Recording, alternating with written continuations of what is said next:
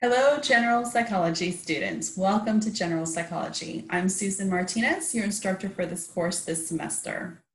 General psychology is an introductory course. You will be introduced to each of the main fields of study within the study of psychology. Psychology is the scientific study of human behavior and mental processes. And in here, you will learn a lot about yourself and others. I hope you enjoy this course.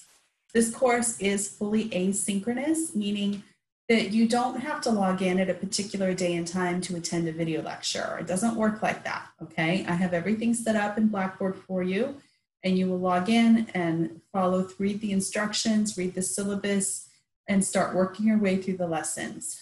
Reviewing PowerPoints, watching videos, you'll read your chapters in the book, and then you'll complete the assignments.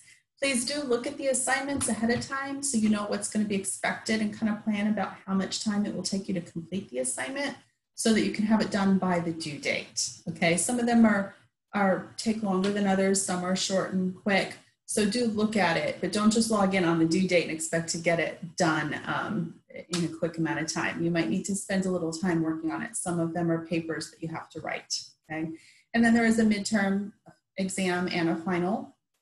And those will be opened about 48 hours before the due date. So you'll want to check in.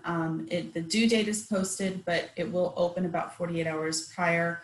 And so that gives you time to log in at a time that works for you with your personal schedule and your work schedule, so you can log in and complete the test before the due date.